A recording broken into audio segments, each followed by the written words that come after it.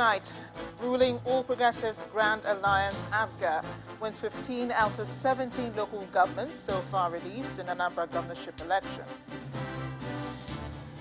Civil society groups monitoring Anambra governorship election describe the exercise as largely free and fair, although some hiccups were noticed. 2 more bodies are recovered from the site of the 21-story collapsed building in Ikoyi, Lagos, bringing the total death toll to 34.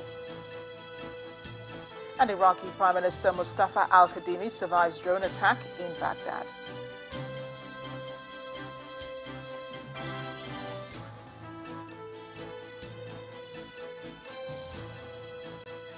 We begin tonight with the governorship election in Anambra State. Results from the 19 local government areas have so far been declared, and a breakdown shows that the All Progressives Grand Alliance, APGA, has won 17 of the 19 local government areas, while the People's Democratic Party, the PDP, and the Young Progressives Party have picked up 1 local government area each.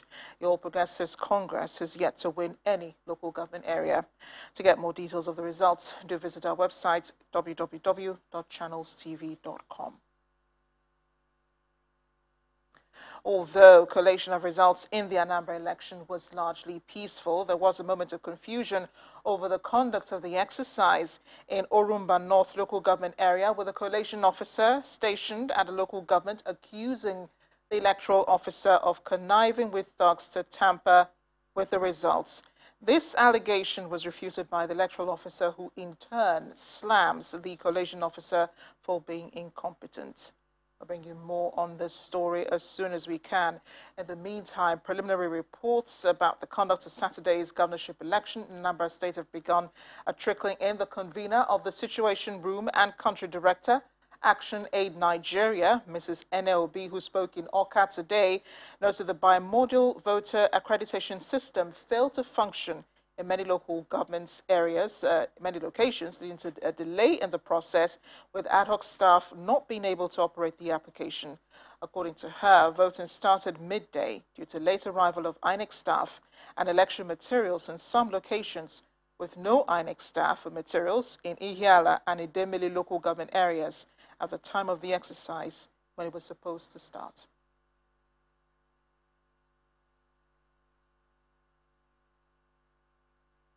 Peaceful.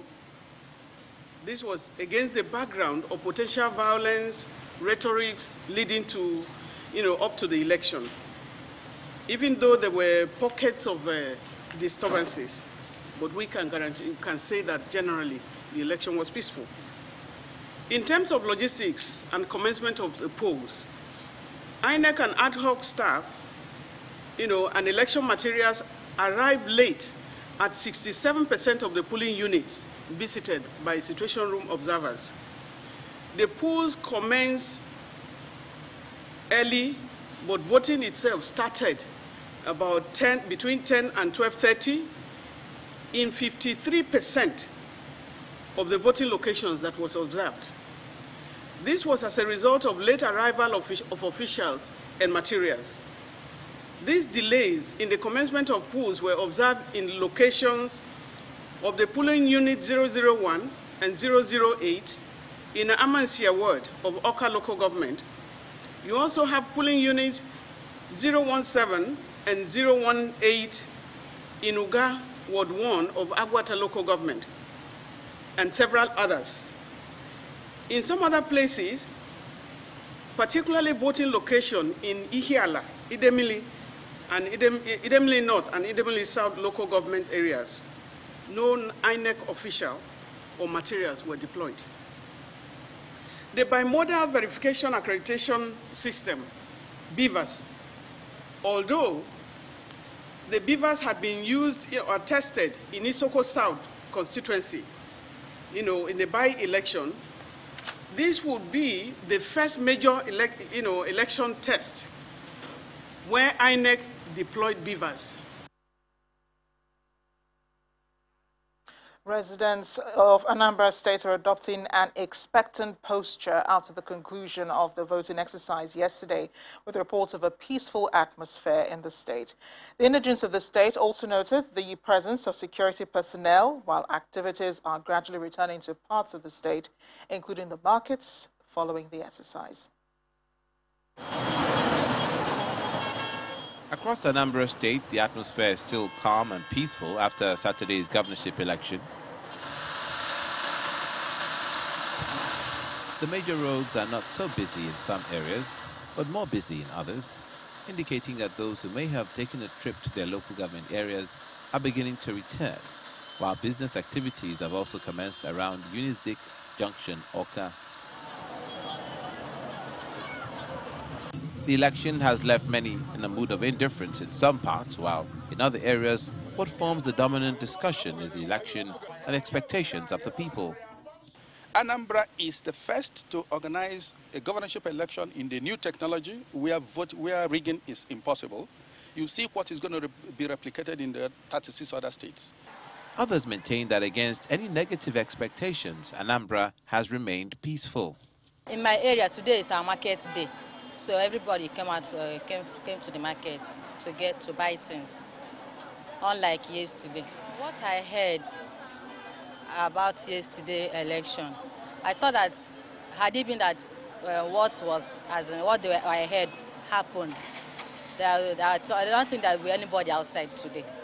Everybody will be afraid. But yesterday's election, I think I heard it was a peaceful one. From my house, I made calls, to many people I know around Anambra State. From all the 4 corners of Anambra State, there was no crisis. And that remains till now. Though there is a helicopter over the place, there are soldiers and policemen all over the place, that is okay. But the most important thing is that God took charge of Anambra State. It's an air of anticipation as the final results are awaited to see who will carry the day as the next governor of Anambra State. We can bring you more now on the election as it happened in Orumba North local government area, where the collation officer stationed at the local government accusing the electoral officer of conniving with thugs to tamper with the results. The police crisis. As we got there was apparently avoidable. Everywhere was calm. His introduction may have begun on a peaceful note, but his words after that is anything but.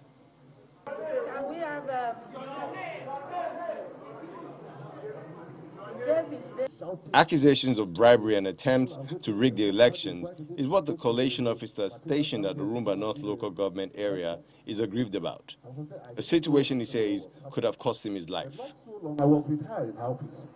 I saw there was heavy presence of police all around. Some of them who we did the election from wherever they came for their money, she refused to pay them their money.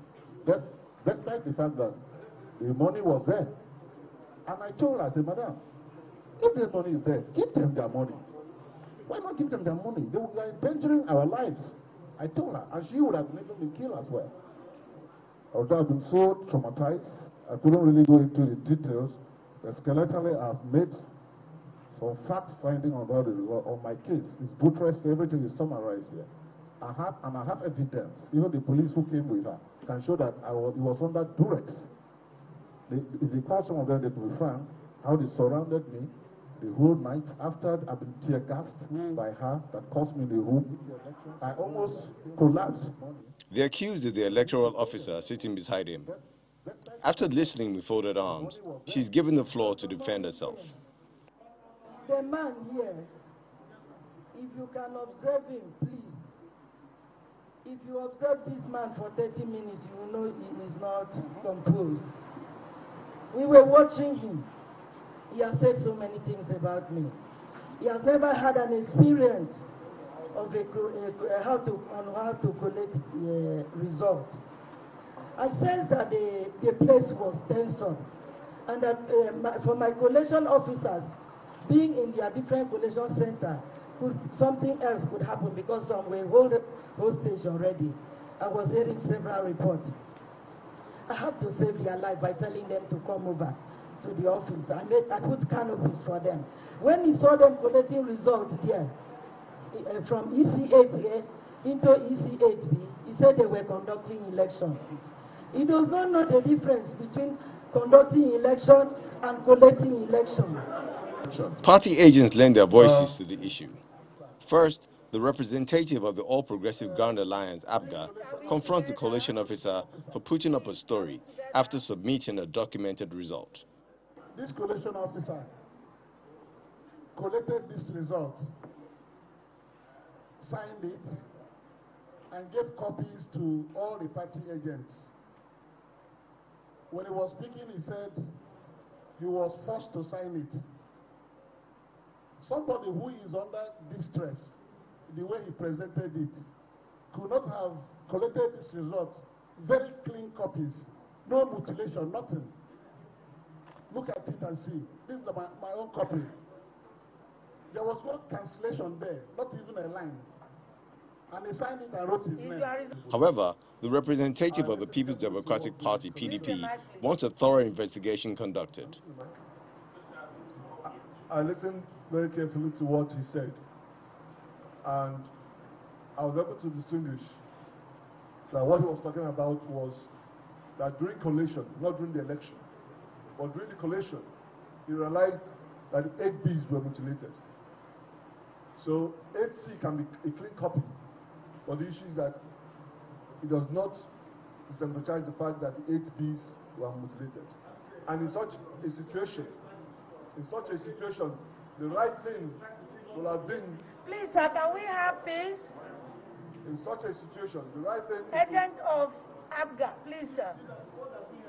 Can you just allow us have peace, sir?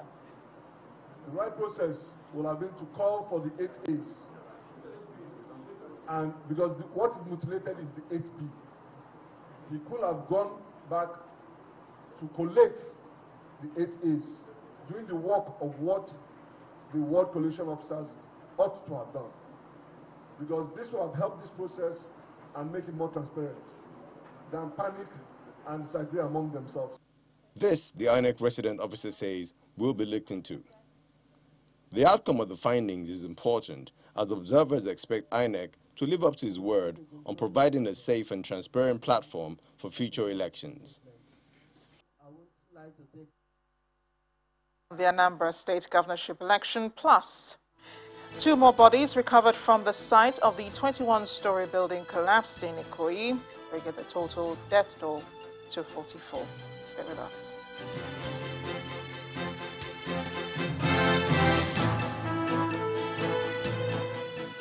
Welcome back. If you just joined us, you're watching the news at 10, coming to you live from Channels Television Lagos. A reminder of our top stories. Ruling All Progressives Grand Alliance, APGA, wins 17 out of 19 local governments so far released in Anambra governorship election. Civil society groups monitoring Anambra governorship election describe the exercise as largely free and fair, although some hiccups were noticed. Death toll from Ikoyi building collapse now stands at 44 as 2 more bodies are recovered from the site of the 21-story structure. It's a close shave for Iraqi Prime Minister Mustafa al-Kadhimi, who survived a drone attack in Baghdad.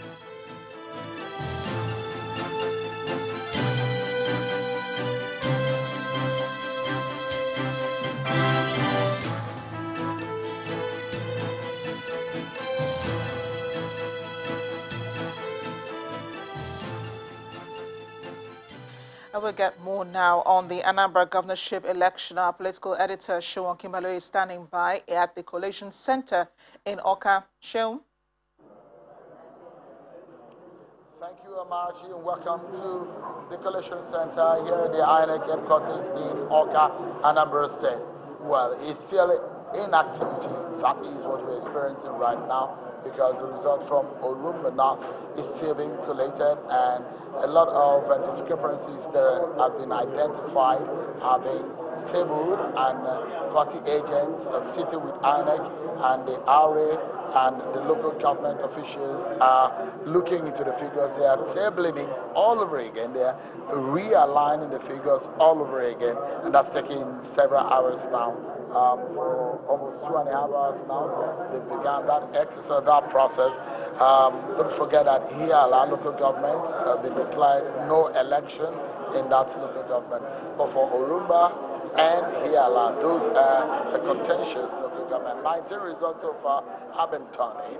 But here at the Coalition Center, which has become some kind of a media center, because cameras are all over the room, and journalists, our colleagues across the other stations are also here, from newspapers to television, radio. Everybody has their ears and eyes right in this room, waiting for the moment when the professor, the vice chancellor, the first female vice chancellor of the University of Calabar comes into the room and begin the process again. That is what we're expecting. We're expecting now to be able to give us a headway whether or not we know a winner in this election, because those two local governments are critical for us to know who will carry the day and which political party will eventually be declared a winner in this governorship election, which started on the 6th of November 2021. Amara. Well, Seun, well, they have been announcing those results all day today. So, of course, I know you have a long way to go. But what are we hearing really, from Orumba and Ihiala, the trouble spots that you mentioned earlier? Yes, for Ihiala, it's a situation where there are complaints by INEC officials that there were resistance, threat to life, threat of violence, and so there were no elections in Ihiala local government area. For in Orumba North is a situation of discrepancy in the figures that have been tabled and tabulated, and that's the reason why they need to realign, recalculate, re-enter the figures so they can, because the party agents had raised objections, they had raised issues concerning the figures, and they have to refill it all over again, and those are the contentions between those two local governments. Don't forget, 21 local government areas, 19, but these two local governments, obviously there are no figures for Hiala because it was declared and no elections. The one that is contentious is Orumba North, and so when that result is returned back into this room and announced, then we can say, oh, it's Hiala alone that we are expecting, or elections will be held in that later on, or we don't know what INEC will say in that regard, whether or not this election can be declared conclusive or inconclusive, or whatever way INEC return into this election is something that we have seen in the past before, especially in Anambra. You remember the Idemili North and Idemili South in the history of Anambra governorship election. It looks like something that is replaying itself, but we'll leave all of that to INEC to figure out and give us a clear picture of where to go from this very point. Amara. Thank you, Seun, for the updates. I'm sure we'll be reaching out to you as soon as something comes up and they re-emerge, to begin to announce what the decisions are concerning, especially those two local government areas. Our political editor, Seun Kimbaloye from Awka. Nigeria's expenses on the public sector, particularly the political office holders, must drastically reduce if the country is to witness development. The thoughts of elder statesman and former Minister of Petroleum Resources, Chief Philip Asiodu. Chief Asiodu told Channels Television's Ladi Akedulale on our current affairs program Newsnight that the disparity between the highest paid and the lowest paid persons in Nigeria is too wide. It says that there is need for increased discipline in the management of scarce resources. I have also publicly, privately said, given our GDP and per capita, we have to go away from what remunerations people are getting now in the public sector, whether in the assembly or in the executive. And I even said 35 million gross for president. Go down, minimum wage, you raise it to 50,000 a month, 600,000.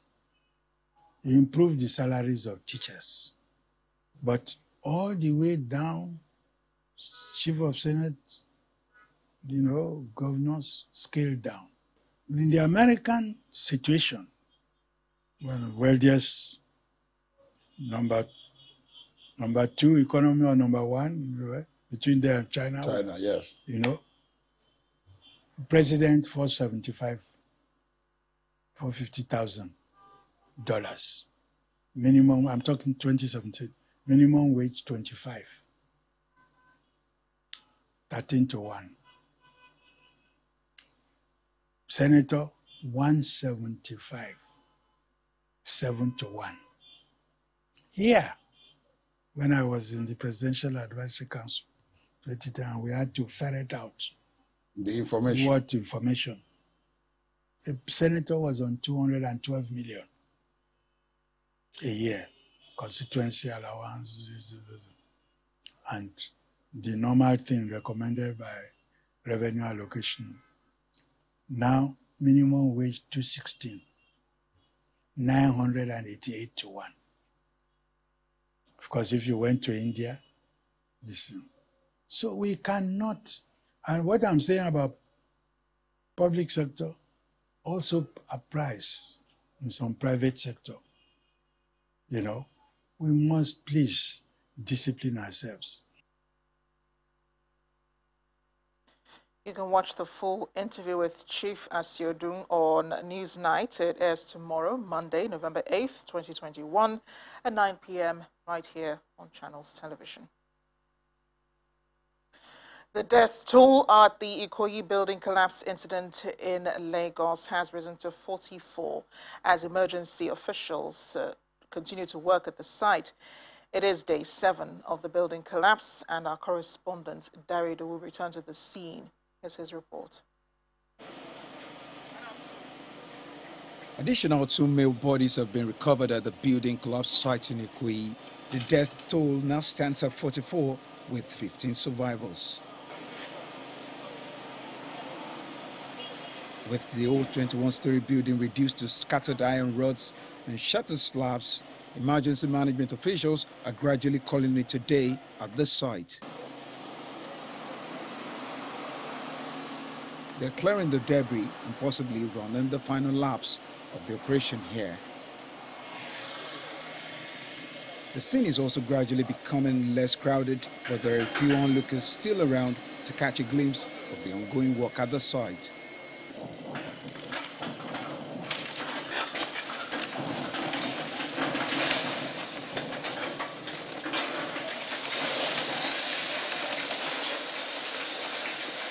The Lagos State Emergency Management Agency, LASEMA, has pulled down the estate entrance structure in a controlled demolition exercise. They say it is considered weak and may portend another danger.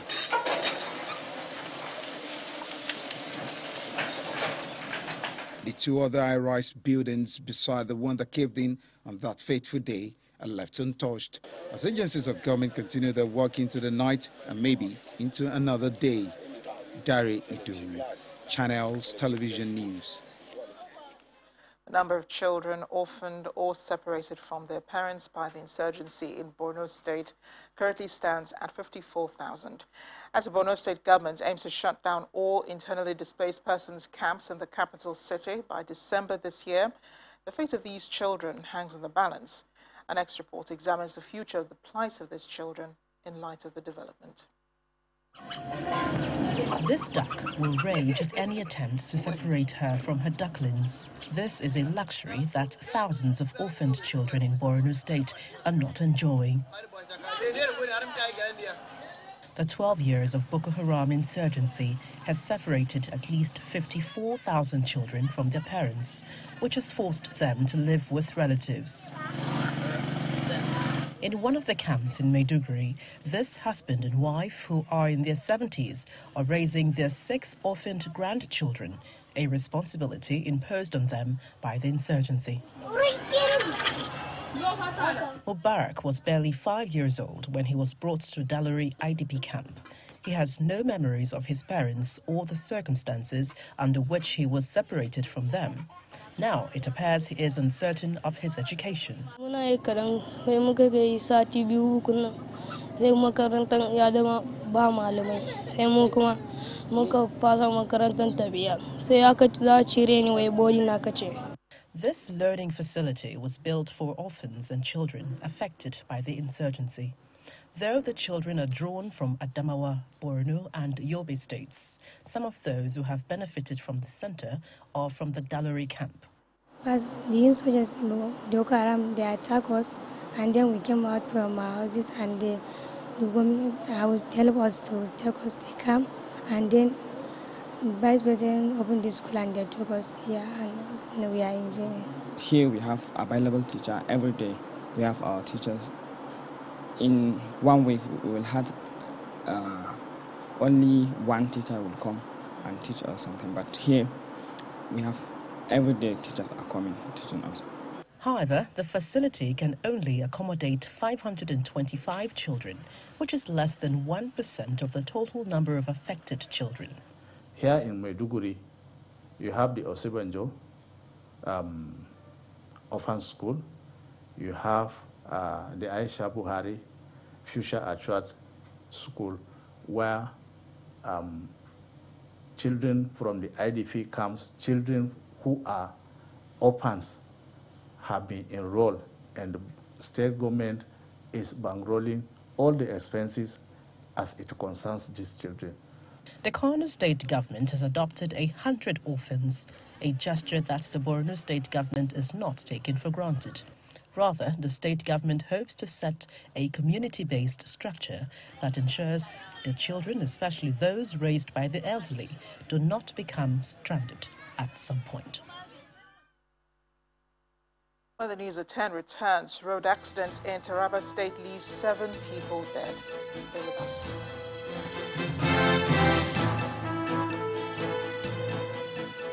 Welcome back to the news at 10. Residents of Toso and Marogo communities in Kurmi local government area of Taraba State have fled their homes following a reported invasion of the communities by soldiers from the Republic of Cameroon. According to residents, the soldiers are searching for fleeing Ambazonian separatists whom they believe could be seeking refuge within the communities.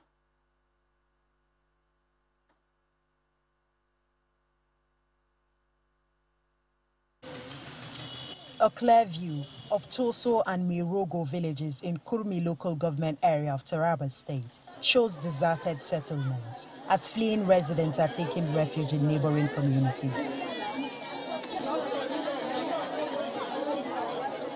The residents claim the Cameroonian soldiers occasionally cross this river, which is a natural border between Nigeria and Cameroon in the affected communities. I was in my farm when I saw people running away from their homes. By my right, I saw army. Also by my left, I saw army. I was asking what is the problem. I was told that they are Cameroonian soldiers looking for Ambazonian soldiers who they have been in conflict for series of years. The best thing I could do is to also join them. I go into my house, I pick my few belongings, I also run away. We relate mostly with most of the traditional rulers from Cameroon. So if they have problems with criminals there, they write to us to arrest and hand them over to them. And if we have criminals there to write to them, they will arrest them and give us over. The situation is exacerbating the humanitarian situation in the area as residents take refuge in camps for internally displaced persons. Governor Darius Ishaku promises that the situation is being addressed. I'm very much aware of it and we're working on it. They won't get to the level we are fearing. I've already started tackling it. This situation borders on the territorial integrity of Nigeria, and the residents here are hoping that the relevant authorities will act fast and give the residents a sense of belonging.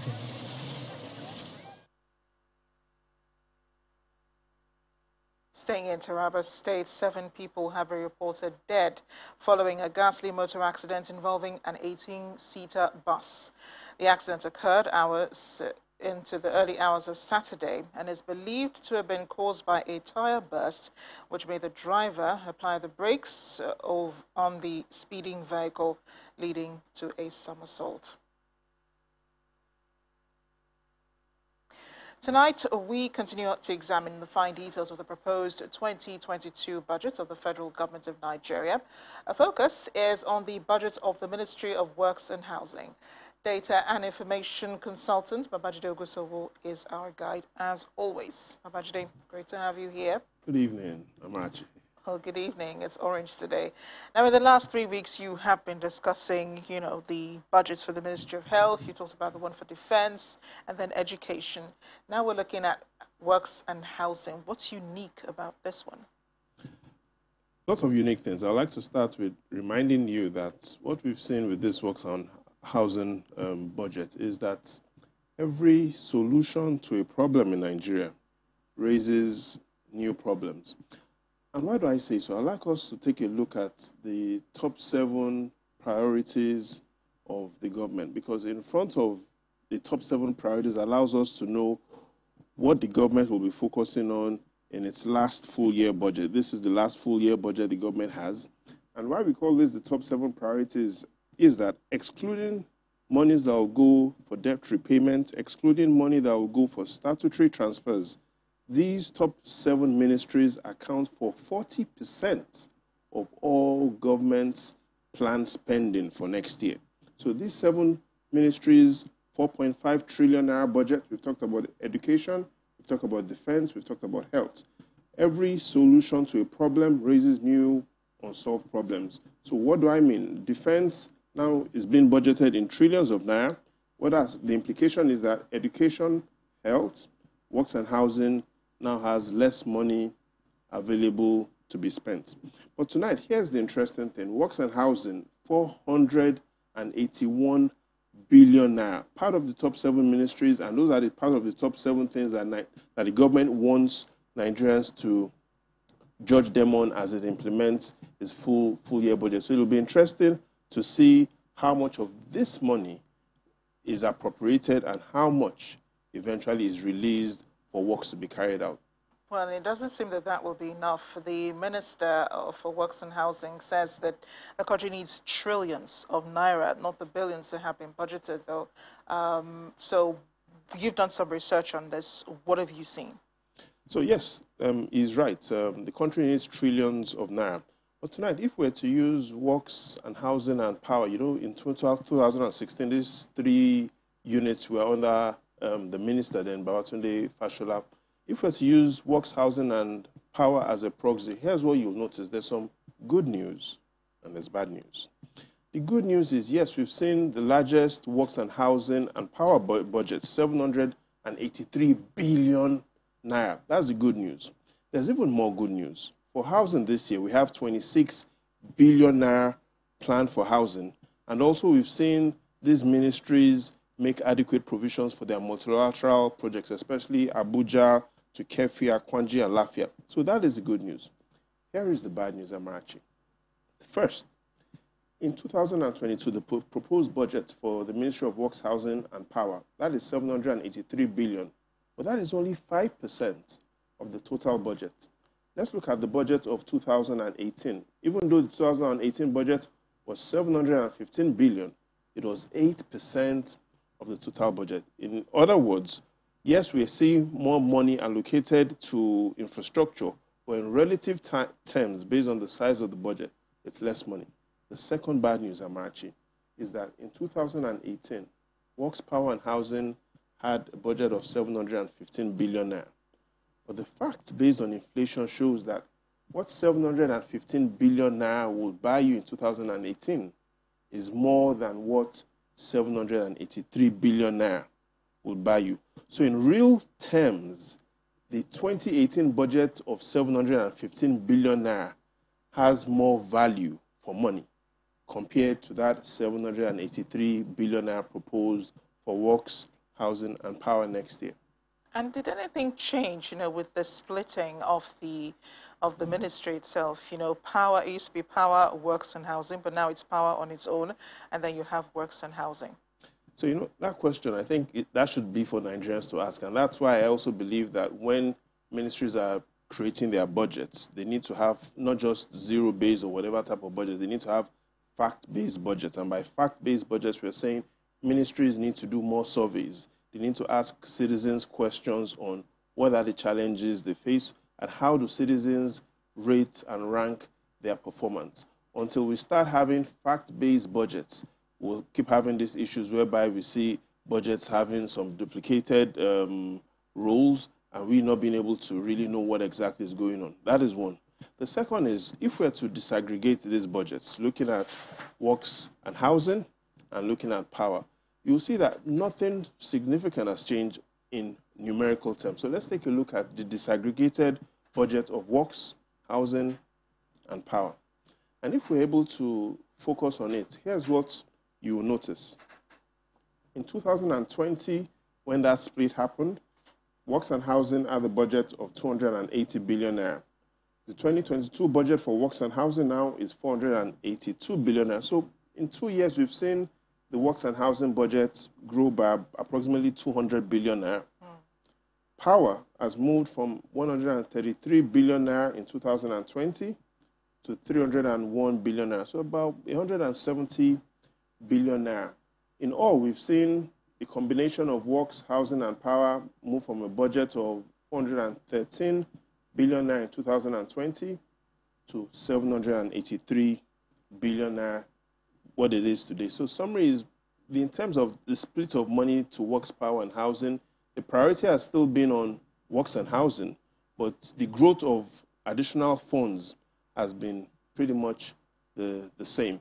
But again, let's not forget, just like the minister said, Minister of Works and Housing, that is not just the budget, Amarachi. It is how much money is released to back the budget. And based on even his own statements, he said that this year, the 2021 budget, just approximately half of all what was budgeted in 2021 has been released. So we don't no longer just need budgets, Amarachi.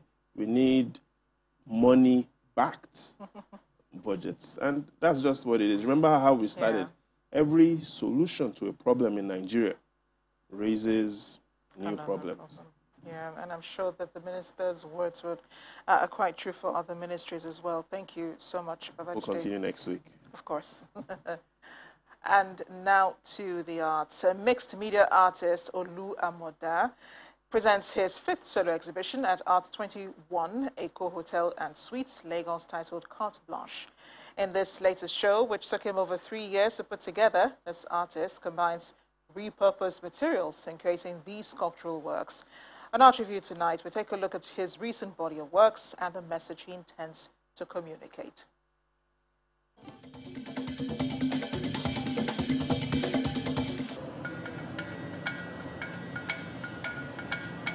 Carte Blanche, that's the title of this solo exhibition by renowned mixed media artist Olu Amoda at the Eco Hotel Art 21, a space for contemporary art.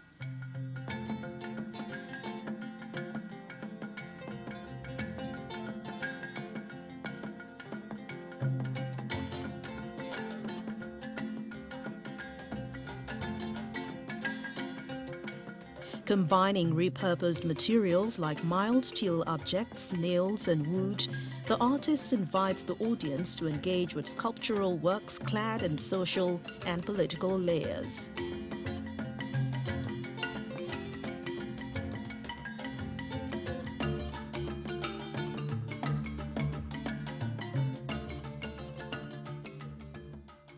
Every work I produce here self-reference what you experience either as a kid or as an adult. And as an urban artist, I'm informed by what I read and listen to in the news. His seminal body of work, Sunflower, explores the connection between mass industry and was the organic winning top prize at the 2014 Dark Art Biennial in Senegal, while the large work recently done is titled Ruga, explores the cattle rearing in the past and present times.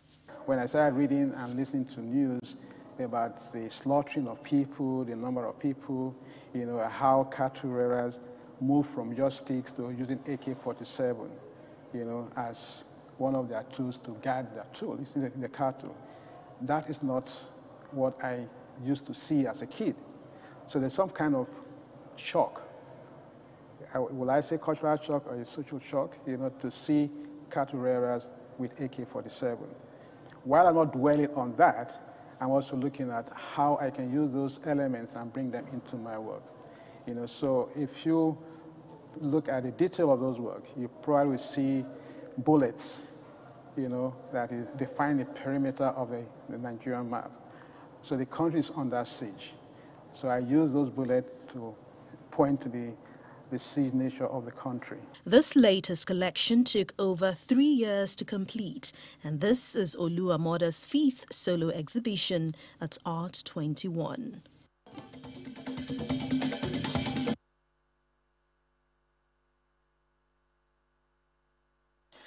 Well, here on the News at 10, we're still monitoring the election collation of results as well as announcement from Anambra State.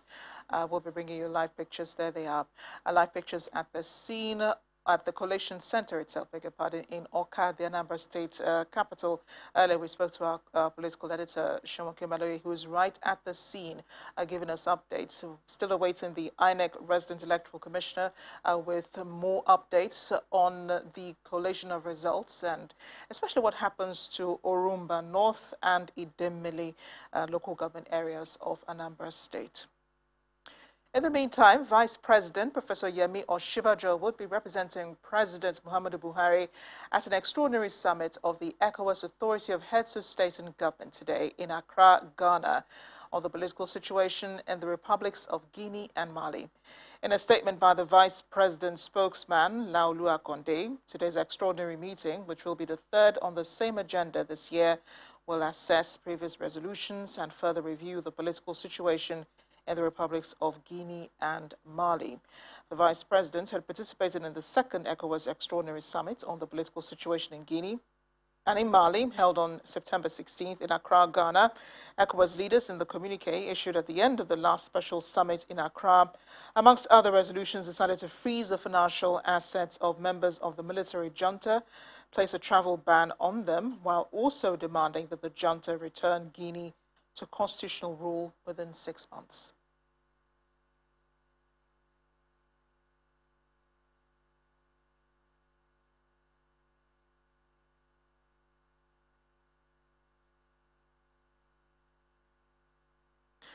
To the economy, the commercialization of the genetically modified pest-resistant cowpea is generating positive response from farmers as they continue to attest to its significance for job creation and poverty reduction. The country coordinator of the Open Forum for Agricultural Biotechnology in Africa, Dr. Rose Gidado, who was speaking at a meeting in Abuja, explains that the improved variety has the potential of making Nigeria attain its vision for food security and help farmers raise their income. Key players from the agricultural biotechnology sector from Nigeria and international agencies are meeting to build a public-private partnership for food and nutrition security in Africa. Speakers after speakers bear their minds on the need for farmers to accept the newly introduced technology, demystifying beliefs about the hazards that this new technology may bring.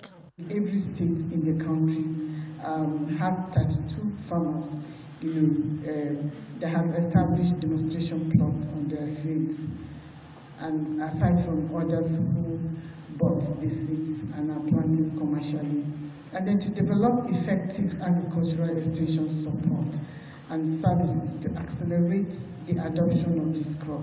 We are standing here as professionals, indeed professional experts, to tell Nigerians that their claims are not only wrong, but they are anti-progressive.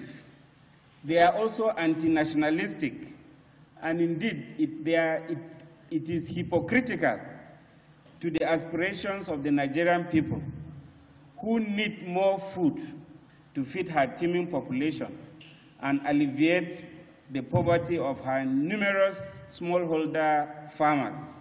A farmer who is already taking steps to improve his yield in cowpea production assures of its potential, while an expert also seeks the acceptance at all levels. The new GMO innovation is a good one. It's a breakthrough for Nigerian, particularly Nigerian food security scheme, and it can assist farmers when there is intensive, continuous sensitization and mobilization of smallholder farmers at the local level. The conventional cropping does not give you as much yield as this. This gives 20% increase in yield and then 37% reduction in pesticide use. So it's actually, it enhances food security. The federal government says food security is critical to the existence of the nation, and so the adoption of this improved technology may just be a step in the right direction towards achieving this feat. On our shores now, tens of thousands of Ethiopians today rallied in Meskel Square in the capital, Addis Ababa, in support of Prime Minister Abiy Ahmed's government, as federal troops fight rebellious forces were threatening to march on the city. Some of the demonstrators denounced the United States, which is among foreign powers that have called for a ceasefire, as a year-long war that has killed thousands of people intensified amid rebel advances last week. Mr. Abiy's government has pledged to keep fighting. It said on Friday the government had a responsibility to secure the country and called on international partners to stand with Ethiopia's democracy. Conflict in the north of the country started a year ago when forces loyal to the TPLF seized military bases in the Tigray region. In response, Mr. Abiy sent troops who initially drove the TPLF out of the regional capital, Mekele, but have faced a sharp reversal since June this year. Iraq's Prime Minister Mustafa al-Kadhimi says he escaped a drone attack on his home inside Baghdad's high-security green zone. Officials say a drone laden with explosives struck the building, injuring 6 of his bodyguards in an apparent assassination attempt. The drone laden with explosives was targeted at the Prime Minister's residence. The military says it is an attempted assassination. The Prime Minister escaped unhurt. Shortly after reports of the attack, Prime Minister Kadhimi reassured on social media that he had not been harmed. 2 government officials said Kadhimi's residence had been hit by at least 1 explosion and confirmed that the Prime Minister was safe.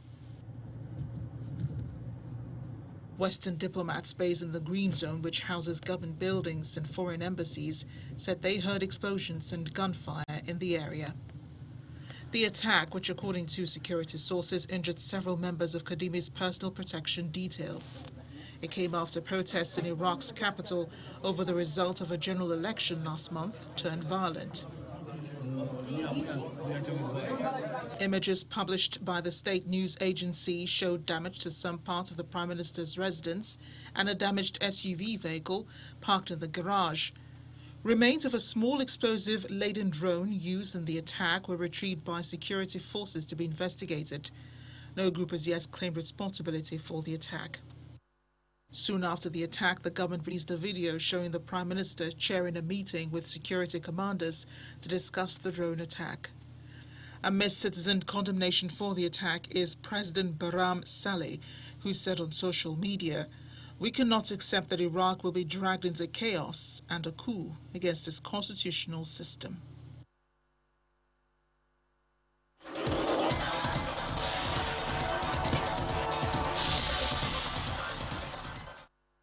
In sports news, Nigerian nightmare Kamaru Usman has retained his welterweight title after beating Colby Covington in their grudge rematch in New York. Usman beat Colby on the judges' scorecards 48-47, 48-47, 49-46 in the main event of UFC 268 at Madison Square Garden.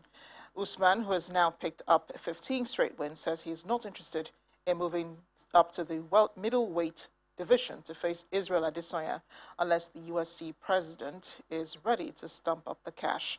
The 34-year-old reiterates that 2 Nigerians with 2 belts is better than 1 Nigerian with 2 belts.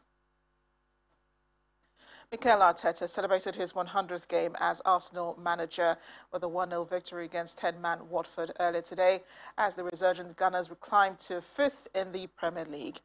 Emil Smith-Rowe broke the deadlock in the second half after an inspired performance from Watford goalkeeper Ben Foster. It frustrated the hosts with Juraj Kuka dismissing late on the Emirates Stadium. Antonio Conte's first Premier League game in charge of Tottenham ended in a goalless draw with Everton at Goodison Park.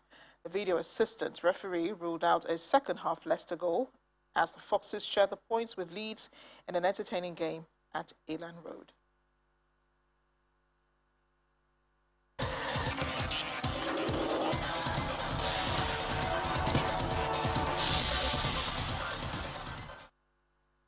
This just in, motorists along Lagos-Ibadan Expressway have been urged to exercise restraint and patience as heavy traffic resulting from the obstruction on the Shagamu interchange has been noticed tonight. A tanker laden with 50,000 litres of automotive gas oil, also known as diesel, has been gutted by fire, causing the disruption.